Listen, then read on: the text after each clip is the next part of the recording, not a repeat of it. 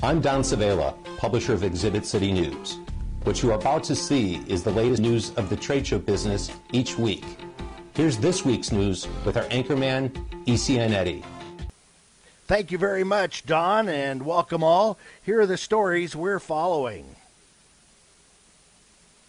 Incoming Miami Beach Mayor Philip Levine called off redevelopment of the Miami Beach Convention Center district. A new city commission, elected in November 2013, unanimously voted to terminate negotiations with development team South Beach ACE. The original city commission took 2 years to award the bid for a $1.2 billion project that would have included retail shopping and a parking garage. Mayor Levine hopes to renovate the Miami Beach Convention Center rather than redevelop the entire convention district. The new proposal will still scout possible locations for a nearby hotel. Officials at the Massachusetts Convention Center Authority said a credit card breach may have affected trade show attendees in the Boston area between October and November 2013.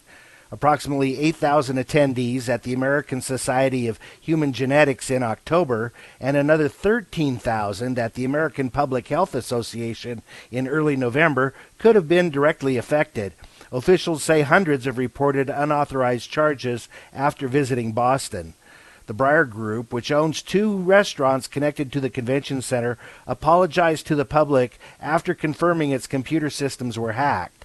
Customers' names, credit card numbers, expiration dates, and security information were captured from the card's magnetic strips. Emerald Expositions completed purchase of George Little Management from Providence Equity Partners for $335 million. GLM has approximately 130 employees and operates out of 6 U.S. offices. It has some of the largest trade shows in the U.S., spanning a wide variety of interests. The purchase price, including transaction expenses, was funded by $200 million of debt and a $140 million equity investment from Onyx Partners. Emerald Expositions was acquired by Onyx in June 2013. McCormick Place, the largest convention and meeting facility in North America, completed an internet and Wi-Fi upgrade. That should make a lot of people happy. The convention center will now offer a wider range of price points and service levels for guests with greater internet connection needs. They will still provide complimentary basic Wi-Fi service throughout the exhibit floor. All services and improvements should be completed by March 31st. Exhibit and Event Marketers Association, also known as E2MA, signed a co-marketing agreement with Epsilon, a data solutions company. The E2MA partnership with Epsilon fulfills a key element of the overall E2MA mission, providing tools and technologies that drive measurable outcomes from face-to-face marketing efforts, says Jim Worm, Executive Director of the E2MA. The agreement is called an Affinity partnership.